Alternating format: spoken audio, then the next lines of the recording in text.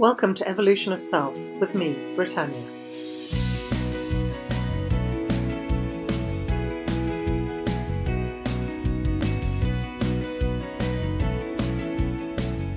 Hello.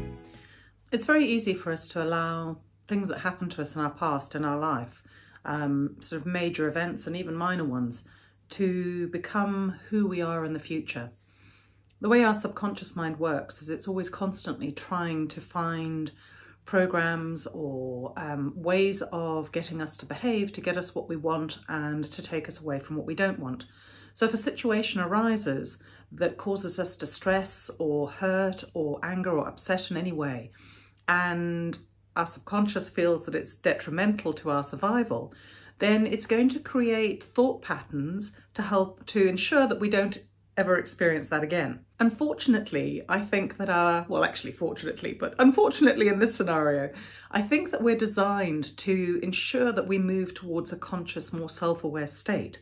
So if we allow our subconscious to create these thought patterns and behaviors and everything else to ensure that whatever it is we're trying to avoid doesn't happen, the way that they are created almost ensures that it does happen. It's the same as you create what you fear.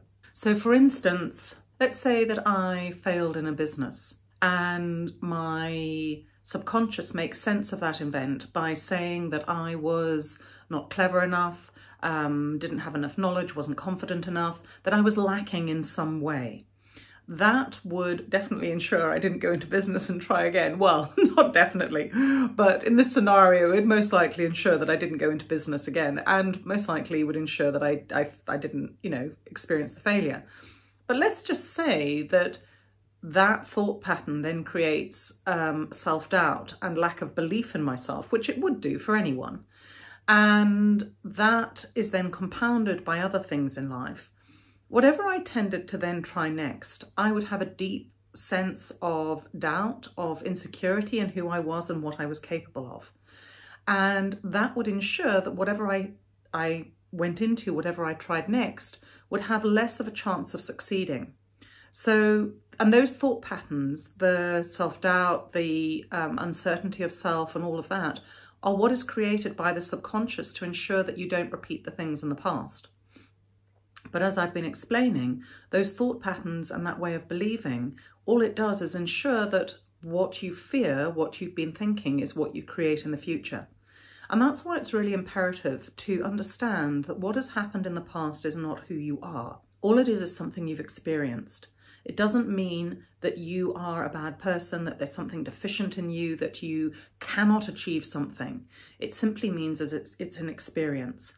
And it's not always easy to do it on your own, but the way that I've found to move past things like that is to try and find what you have gained from the situation.